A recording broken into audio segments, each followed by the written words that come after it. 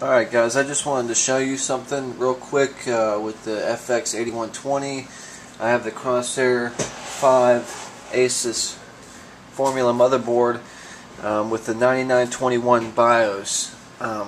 And here I have T-Monitor watching all 8 cores, and here I have Cinebench. I wanted to run this Cinebench and show you what the CPU is doing while running Cinebench.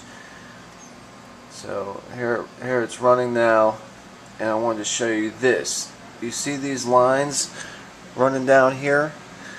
This is the CPU throttling every about 4 or 5 seconds. Every 4 or 5 seconds it does this. The CPU should be running at 100% or close to, especially while running Cinebench. It puts a big stress on all threads or cores that the processor has. And right now I'm running at 5 gigahertz, and you can see I have all power saving features shut off, and it's throttling the CPU every 4 or 5 seconds. And I can show you that it has nothing to do with the temperature. The socket temperature right now is 49 degrees Celsius, and the core temperature is 46 degrees Celsius. And you can see every one of those is dropping down 4 or 5 seconds. Now I'm going to do the same thing with Prime. Here you can see Prime, and I'm going to run this and show you, because this puts even a bigger stress on the processor.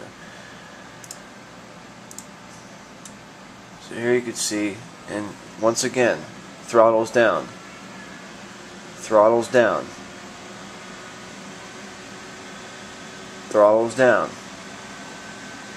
And this is the latest BIOS for this board that I have. All power saving features off, APM off, EPU.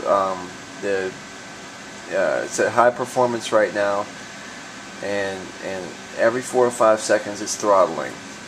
So I want to get your guys' opinion on this. Let me know what you think.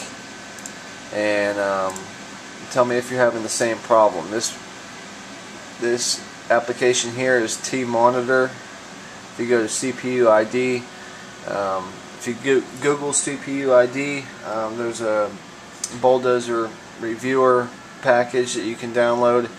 Check it out and see if yours is doing the same thing. Let me know what you think. What do you think's going on? And I'd like to hear your feedback. Thanks.